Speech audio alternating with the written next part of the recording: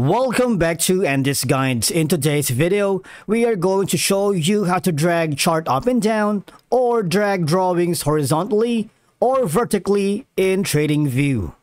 Let's begin. Now, the first thing you need to do is to log in using your credentials. If this is your first time in TradingView, click the sign up option. And from here, just follow the on-screen instructions and you're good to go. Traders often use horizontal lines or tools to mark key support and resistance levels on their chart. Now, dragging the chart, be it horizontally or vertically up and down, helps them align these lines accurately with significant price points.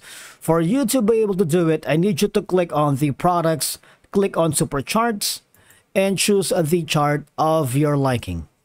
Now, from here, what we're going to do is click the align here. All right. So I'm going to put in a line, for example, this one. Okay.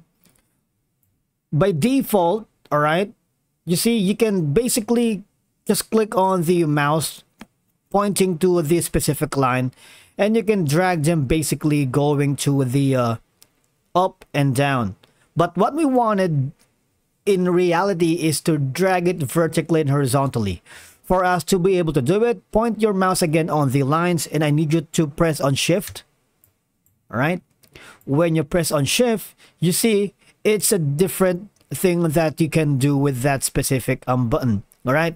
Now, dragging the chart helps align these lines accurately with significant price points, because some traders look for specific chart patterns like head and shoulders, flags, or triangles.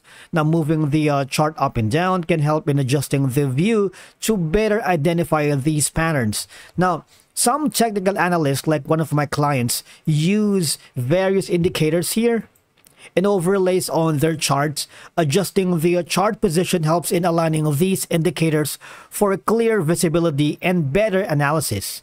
Now, after that, all you're gonna do is put in as much as lines on you want. So you can use trend line, ray line, info line, extended line, trend angle, horizontal line, horizontal ray, vertical line, and cross lines. For example, you're gonna use this one right here. You see, click on shift, and you would be able to move it wherever you want to do. Of course, it's limited to vertically and horizontally. Now, after that, what will happen is you would be able to drag the chart up and down. Is very essential for adjusting the view to conduct thorough analysis, identifying trading opportunities, and of course, making informed decisions based on the market movements and indicators. That's it for today's video. Thank you so much for watching. We will see you again in the next video.